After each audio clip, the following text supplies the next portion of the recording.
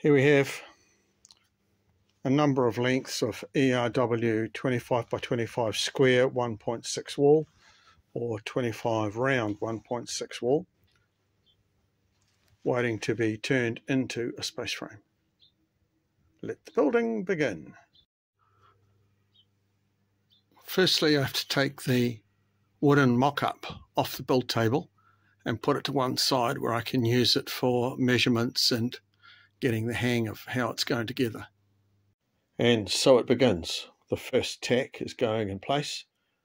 The piece of framing is sitting up on 3 points, clamped down at 3 points to isolate it from the table. The next thing you'll hear will be the happy buzz of the Viper.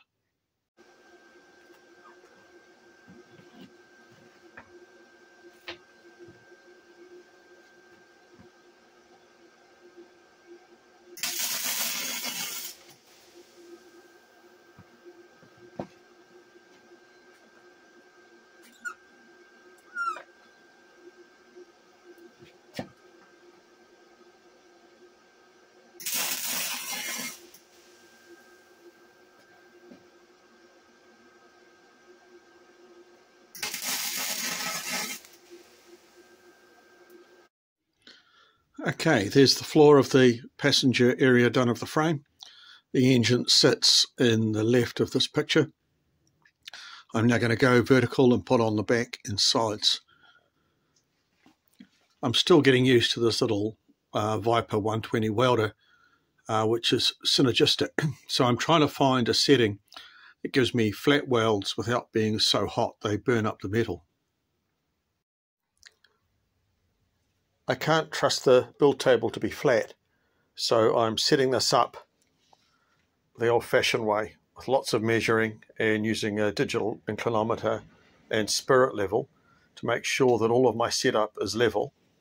I then clamp and I'm putting in tack welding in braces to hold it at the correct angle while I get on with the more extreme work.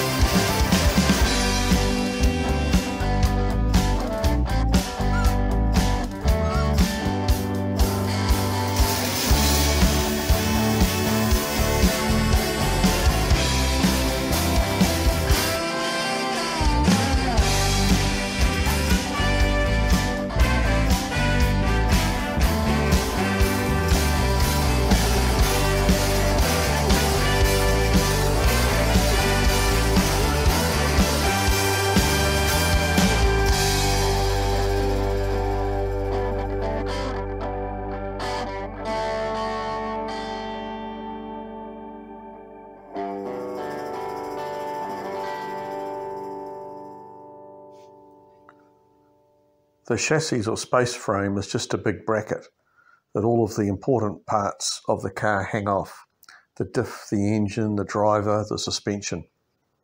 First up, the diff, which is a simple picture frame, although it's made more complicated because the suspension, rear suspension and diff bearings mount to it, which required making crush tubes to weld inside the diff frame.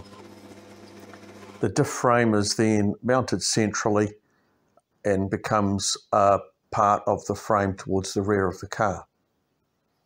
The engine is a much heavier object and required a lot more manipulation to line up with the sprockets and diff.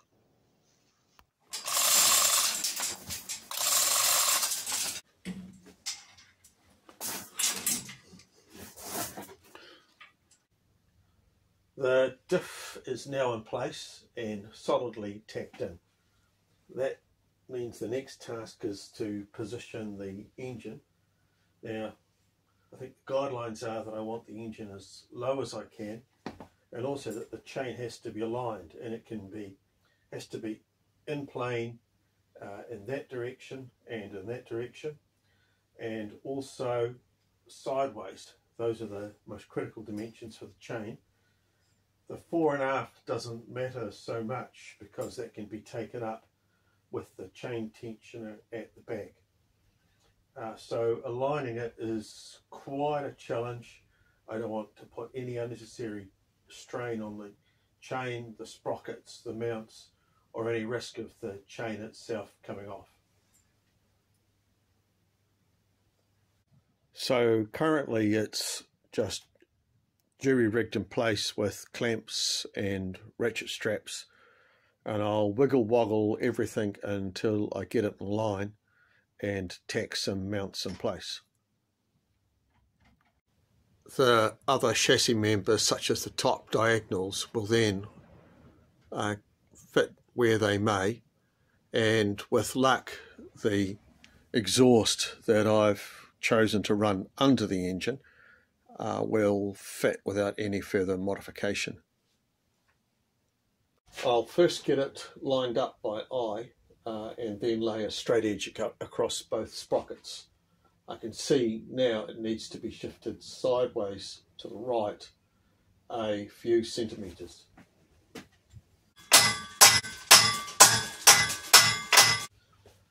let's sight down a straight edge.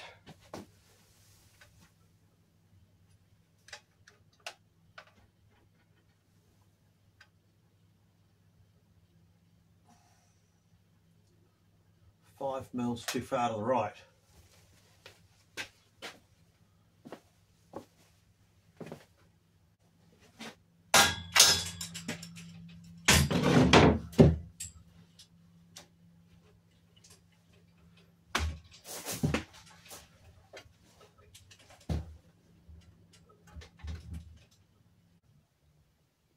With the engine roughly positioned using the ratchet straps and crane, I've now put in a cross member which lets me position the engine accurately.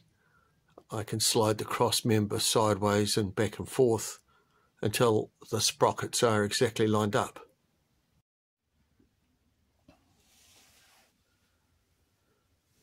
In aligning the engine with the chain, I discovered that this sprocket is leaning off in this direction. Now, why would that be? I ask myself between clenched teeth. The carrier is level, 0, 0. I know the holes on the plumber blocks are drilled at the same distance down, so they are level. The only conclusion can be then that the threaded holes in the plumber blocks are not central to the axis of the plumber block. One plumber block is mounted in one direction, the other plumber block is mounted in the other direction, which means that the offsetting in the holes of the plumber block makes them mount at different heights and cock the whole unit over. The drawing doesn't show any offset in how the tapped holes are drilled, but I'll bet my back teeth that because this is a cheap import, the quality process in the manufacturing has missed a trick.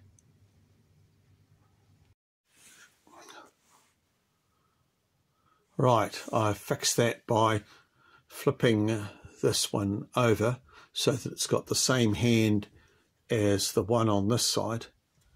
It does mean the bearing has moved out that way slightly, so it's got slightly less purchase on the shaft, but short of rebuilding it, that's how it has to be. The sprocket is now vertical or within 0.2 of a degree or a millimetre of it, which I can take out through adjustment and in the bolts. So I'm quite happy with that. Move on to the next problem. Okay, the engine's in. The top mounts of the engine are pretty solid. I've had to run a tube forward to the space frame on the right hand side, the driver's right hand side. On the left hand side it hooks into a substantial frame member.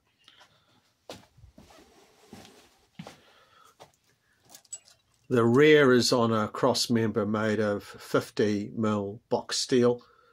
I've drilled it out to take out maybe 200 grams of weight, and there should be plenty of beam strength left in the vertical direction. Unfortunate news is that the top run of the chain fouls the diagonal at that point, so I'll have to notch it out, which is a pain really.